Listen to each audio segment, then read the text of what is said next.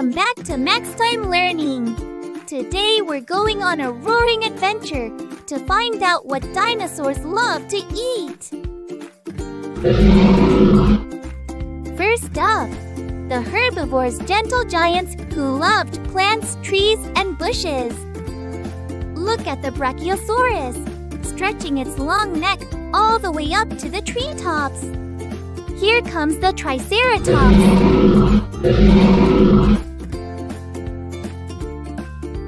With its 3 big horns and tough frill, it could protect itself while munching grass and ferns. Now meet the stegosaurus. It had plates on its back and a spiky tail for protection. But don't worry, it wasn't dangerous to plants. Here's the armored ankylosaurus, like a living tank.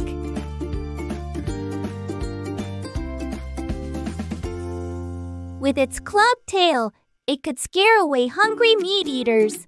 But Ankylosaurus itself only liked plants. Now it's time for the carnivores, the meat-eaters.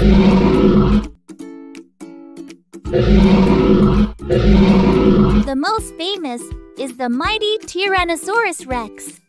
With its sharp teeth, it hunted other dinosaurs. But the T-Rex wasn't alone. The speedy velociraptors worked in packs, chasing and catching their dinner.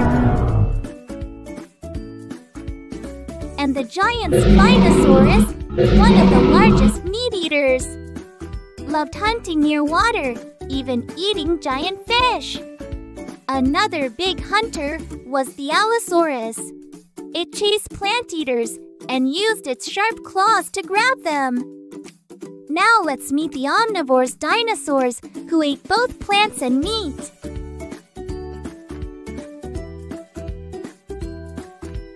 The clever oviraptor loved eggs, fruits, and even small animals. Some early bird, like dinosaurs, pecked at insects, seeds, and leaves. Imagine a dinosaur bird flapping its wings while looking for food. Even smaller omnivores, like some troodons, had sharp teeth for meat and could munch on plants. Wow! Today we discovered that dinosaurs had very different diets. Dinosaurs may be gone, but their roars still live in our imaginations.